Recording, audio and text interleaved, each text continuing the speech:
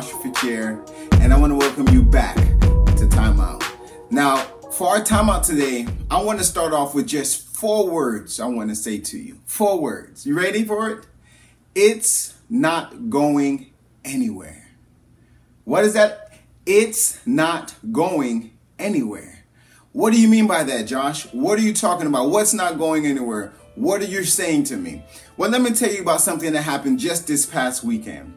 You see, this past Saturday, my family and I, we were all home. We were taking care of our chores, kind of doing some things around the house to get the house in order. Now, my wife and I, we have a 10-year-old daughter. She's our oldest daughter.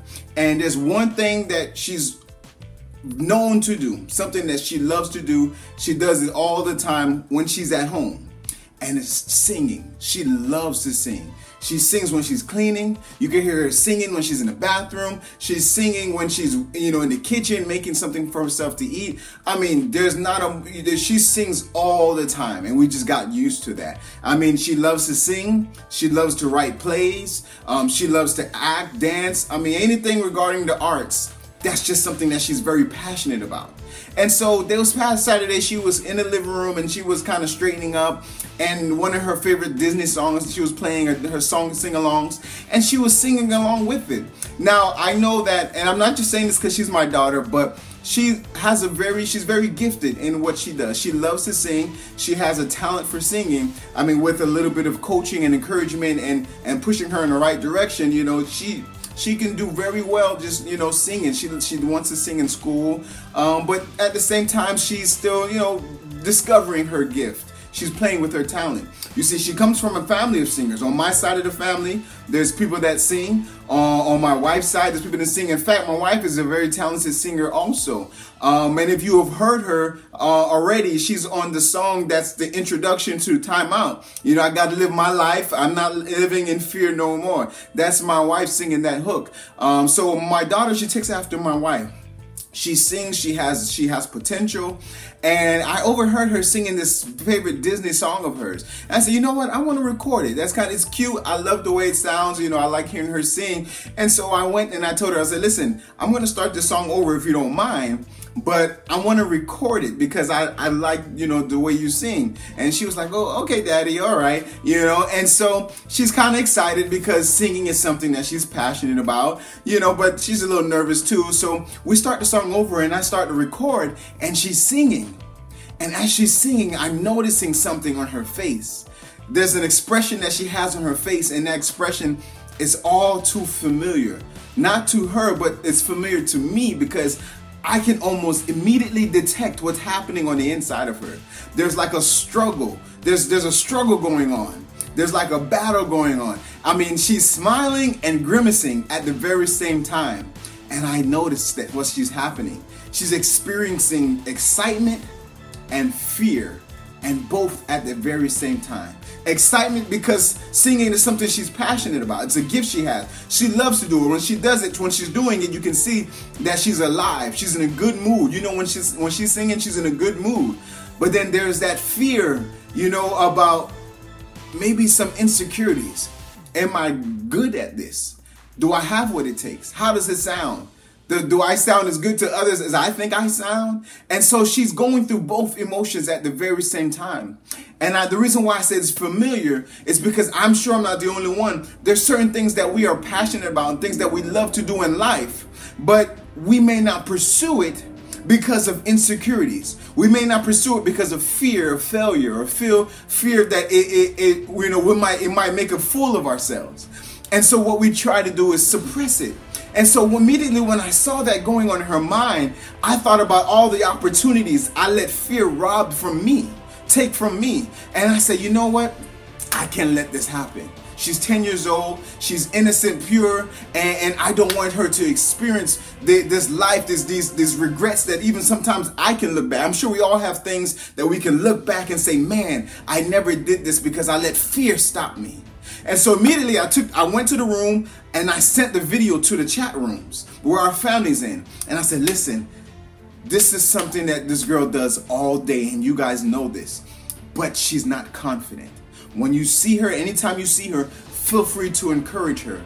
Feel free to speak words of life, so that fear cannot try to override her excitement and rob her of what she loves to do.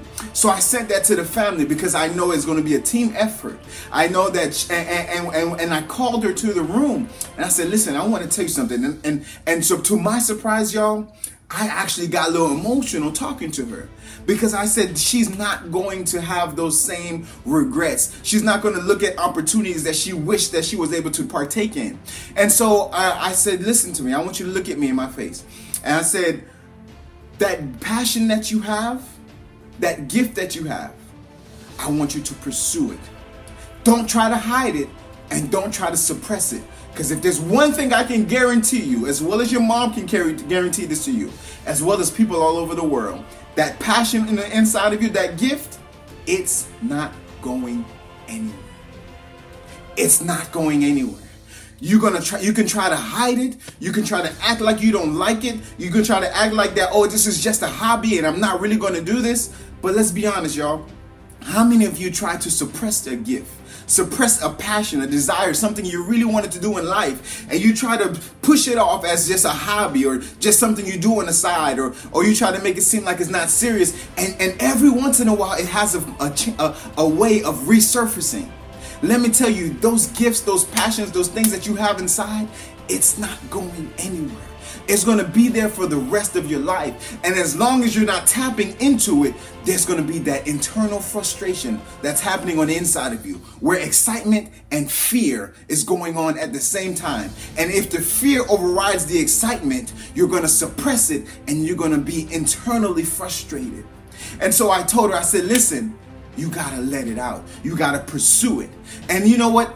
It's so funny. In the same weekend, there was a video that I saw and I shared with some family members. It's a video of this neighborhood where there was this one house that a voice that sounded like a woman's voice would come from this house, and all you would hear from the house is, help, help, let me out, help, let me out. And it started to concern the neighbors. This one house in the neighborhood has the sound of a woman's voice, and the person is crying to be let out. Someone's being held against their will. And so the police were called by the neighbors, the concerned neighbors. And it's like, there's something happening in this house and you need to go there now. You need to go check it out. And so you can see this video. It's like a home video from the house that's being investigated is the security cam. And there's a guy, he's out in front, and he's working on his car. He's changing his tires and he's doing this work, and you can hear it on the surveillance camera. Help, help, let me out, let me out. And the guy's not budging. He's just there and he's just working until 4 police officers came to the scene. They showed up in the front of his yard and he looked up and he was like taken off guard. And the police officer said, listen, and at this point, I'm sure they heard it for themselves, but they said there's been reports of someone screaming for help, and we just need to know what's going on. And the guy was like, oh, that's just Rambo. That's just Rambo. And they're like, what are you talking about? He said, don't worry, stay right here. I'm gonna go get your screamer. And he went inside to this side of his yard or in the garage, I don't know where it was, and he came out with this parrot on his hand. And he's like, officers, meet Rambo. And they're looking at him until he's able to talk to Rambo the bird and get Rambo. Rambo's in a good mood now because he's out. And Rambo starts talking and says hi and starts saying hi to the police officers. The police officers start cracking up and they're laughing. They're like, this is what we've been called on. And I'm sure it was a sigh of relief for them, because I'm sure that probably was one of the better calls they had all day. But then I started to think, how many of us have that voice on the inside of us? How many of us have a gift or a talent or something on the inside, and all day and all night is yelling, help, let me out, let me out. And you're afraid to let it out because you don't know what to do with it. You don't know what to expect. That gift that you have, the purpose that you have. You rather do something that you can almost, you have an opportunity to do it, even if you have to do it average, and it gets you from day to day because you're not sure what would happen if you let it out. But I'm here to tell you that voice is not going anywhere. There's a contractor inside of somebody watching me saying, let me out. There's a nurse. There's an entrepreneur. there's somebody, there's a politician, somebody watching me, there's a YouTuber, there's somebody who has a voice on the inside, and there's a passion that you have, and it's yelling, help, let me out, let me out. You see, like Rambo, you were made to walk, but that thing you got inside of you was made to fly. It was made to take off. It's made to teach you how to live life in another atmosphere, in another stratosphere, on another level. It's made to catapult you into another dimension. You see, you're making home down here when you were made to live up here. But the passion, that's what's going to take you to that next level. And every day is going to cry out to you, let me out, let me out. And so I'm here to tell you, it's time to let it out. Whatever it is inside of you, it's time to let it out.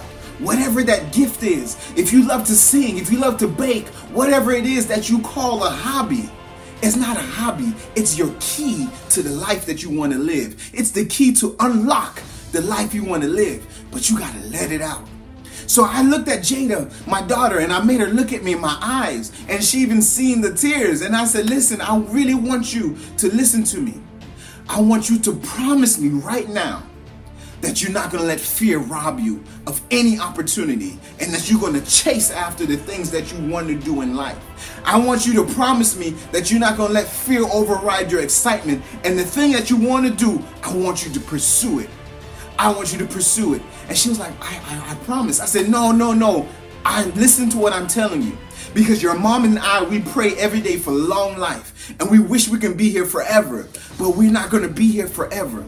And I want to know that when we're not here, that you're going to be here and you're going to be chasing that thing that you want to do inside. You're going to give birth to that purpose, to that passion that you have. And you're not going to let fear rob you.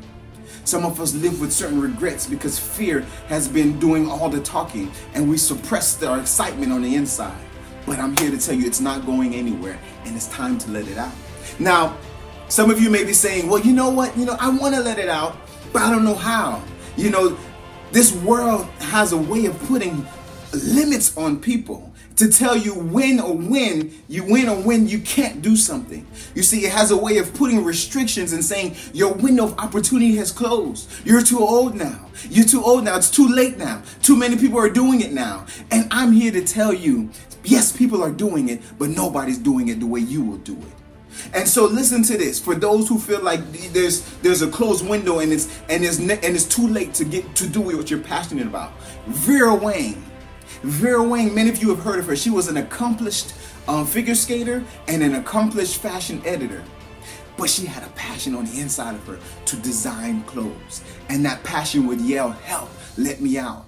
It was after her 40th birthday. She turned 40 and she was preparing to get married, and she decided to let it out. Vera Wang commissioned her own wedding dress for $10,000. And the following year, she opened her first fashion boutique.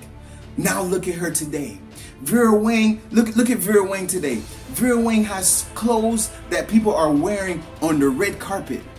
And they're proud to wear the clothes with that name on it, because Vera Wang decided to let out her passion. There's somebody named Peter Mark Roget.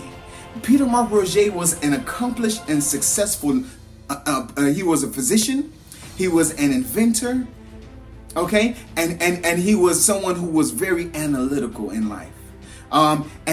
He's also was a lecturer, Peter Mark Roget. And it says that even though he was successful in life and all the things that he was doing, he was also depressed. He suffered from Great Depression, even though he had a successful career. Finally, at the age of 61, Peter Mark Roget said, you know what?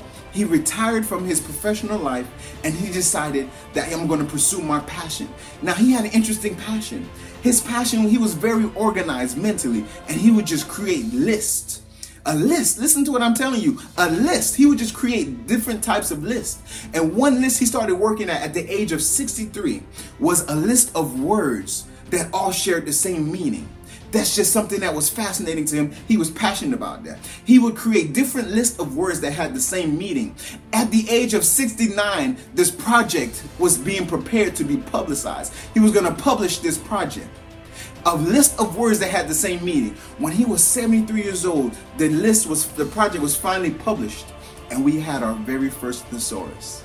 It was called Roget's Thesaurus. He's responsible for the reason why we have this app on our phone, or when we're doing a report and we're like, I've used that word too many times. What is a synonym for that word? What is and you go to your thesaurus. It was from somebody who pursued their passion. And at the age of 73, this man came out with something he was passionate about. He was born at 73 years old. Why I say that? Because before that he was alive, but he wasn't living. When you're not pursuing that passion inside of you, you're alive, but you're not living. There's a lot of people today in this world that's alive, but not living, because they're doing something to make a living, but they're not doing what they were born to do. I want you to make sure that after today, you're alive and living, because you're letting it out. Why? Because it's not going anywhere. I'm going to end it right here. Harlan Sanders. Harlan Sanders was someone that a lot of people called a failure. They said this guy was a failure. He was fired from multiple jobs, at least a dozen. After the last job he was fired from, he went and he started a restaurant. And guess what? The restaurant failed too. But there was something about Harlan, a passion that he had inside. You see, Harlan was 6 years old when his father passed away. His mom had to work multiple jobs just so that she could make a living to support Harlan and his two younger siblings. He had a little brother and sister. And so Harlan was left at the age of 6 at home to care for his younger siblings. It was said that by the time he was 7, he became a very decent cook. And so all this time, this cook was on the inside of him, even when he was being fired from job after job after job. But you know what? That voice on the inside, he finally decided to give birth to it. You see, Harlan had this recipe for chicken that people said that he mastered it after 10 years. People fell in love. They were hooked on this man's chicken.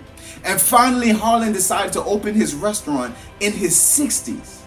And the restaurant was so good that people came and ate at it every day until the governor of that town gave him an honorary title, and which it was Colonel. And today we know him as Colonel Harlan Sanders. Colonel Sanders. KFC, Kentucky Fried Chicken. He opened his first restaurant in his 60s. He was 65, 67 years old when he sold his first franchise. And guess what? He stepped into millions. He became a millionaire because he let out his passion. Colonel Sanders was in his 60s when he gave birth to his passion. It is not too late. Those passions are not going anywhere, so you might as well let it out. You see, he stepped into millions doing what he loved to do and failed at doing things that he wasn't passionate about. And some of you are frustrated right now in life because you're not doing what you're passionate about. You see, like Harlan Sanders, you may have ideas. You see, some of you, you're settling for thousands when you have ideas on the inside of you that's worth millions. You're settling for thousands, working average, doing the average thing because it's safe. But what's on the inside of you is worth millions. Let it out. It's time to take flight. So I'm ending this time out by reminding you that the thing that's on the inside of you that you're so passionate about, it's not going anywhere. And as long as you're keeping it suppressed, you're going to be frustrated in life. This year, I want you to do this for me. I don't want you to give up on your passions. I want you to give in to them. Don't give up on your passions and your gift. Give in to them. This is your year to let it out.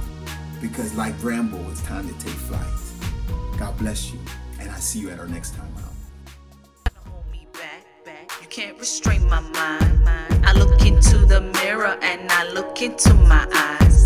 Cause I know what I see. And I know what is mine.